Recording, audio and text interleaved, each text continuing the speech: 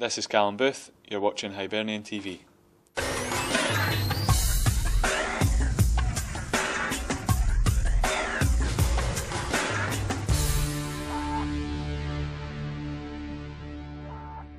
Callum, welcome back to Hibs. It seems like a long time since we last spoke on Hibernian TV. How thrilled are you about being back at your local club?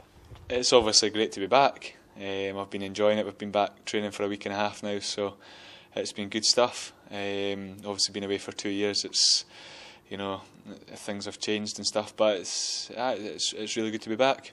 And the commute from Haddington to Trent's a lot shorter than over to Livingston or up to Raith Rovers. Of course, of course. I lived over in Dunfermline last season when I was playing for Raith Rovers, so that was good just to get away from everything really.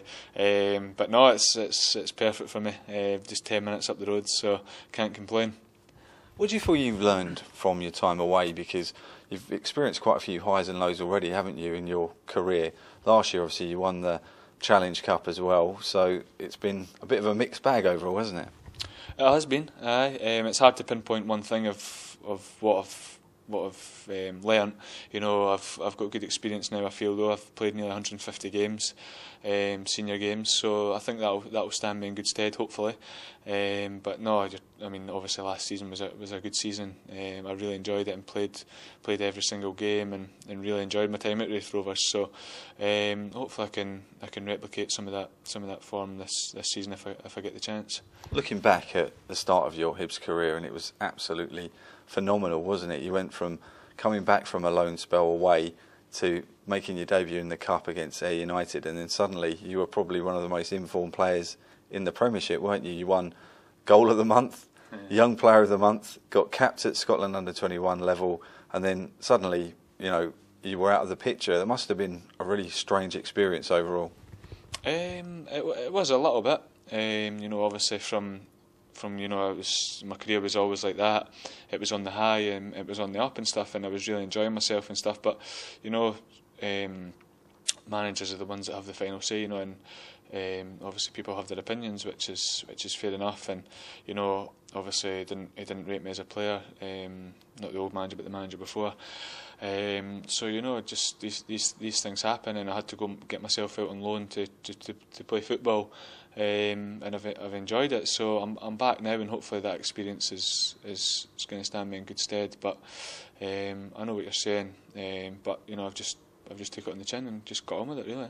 So you just put that down to experience, and to what extent do you feel that maybe you were slightly burned out because you played so many games in such a short space of time, didn't you? You went from being a rookie that was making his debut to being probably one of the first names on the team sheet.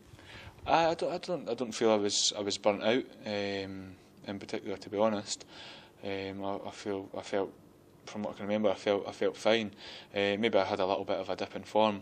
In fact, I did have a little bit of a dip in form, but you know that happens to a lot of young players, and these things happen. But you know, I've been away for 2 years now, so hopefully I can get back to playing my best. Because everyone is always talking about graduates of the academy and saying, well, who's going to be the next big thing? Obviously, people were talking about you in that way. Do you feel that you can still get to where you want to get to eventually? It's just you maybe had to take a couple of detours along the way. Yeah, well, I never really listened to, you know, getting hyped up and stuff, you know. Kind of just all went over my head, you know. I was just focused. I was playing for Hibs, and you know, it was brilliant at the time, playing week in, week out, and I was just enjoying that. The fact of playing, you know, I wasn't really listening to, oh, you're getting goal of the month, you're getting play of the month, you know. Of course it was nice to get, but you know, I wasn't getting myself carried away or anything. And then you know, a setback happened, and setbacks happen in football, especially to younger players, and you know, setbacks happened, and hopefully I'm behind it now, and hopefully I'm a better player and a better person for it. Well, in the Championship, you know that league pretty well from the last 2 years with Livy and with Raith Rovers as well. What can we expect? What type of challenge awaits Hibs? I think it'll be a tough league. Obviously, the Rangers and Hearts being in it as well, it's going to add to it as well. But you know, there's some good sides in there as well. As you said, I've played in the Championship for 2 years now, and you know, some good sides. Falkirk are always good. They'll always be up there, you know.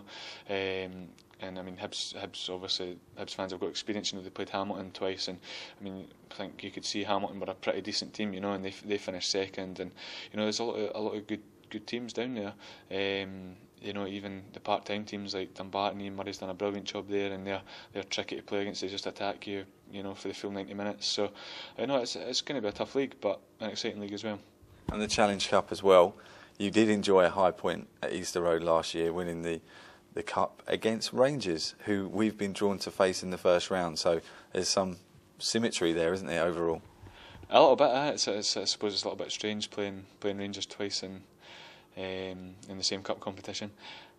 First of all, hopefully I can, you know, impress the manager enough to be playing in that game. But it was a great high. It was, you know, the best moment in my career so far, winning the Ramsden's Cup, you know, at Easter Road in front of 20,000 people, you know, the game being on television and everything. It was just, you know, all my friends and family being there. It was, you know, it was brilliant. So, you know, I know some people might be thinking, oh, it's the Challenge Cup and stuff, but once you get to the quarter-finals, semi-finals, you know, I'm sure everyone will start taking interest in it, and especially with Rangers getting drawn against Hibs, it's gonna be good, and a lot of people will be interested in it. And what's it like to be back now with two of your closest friends, Paul Hanlon and obviously Danny Handlin, who you went to school with? And Louis Stevenson. And Louis as well. Louis is your pal, but you know. It's good to be back. You know, I've always kept in touch with them, even when I was out on loan.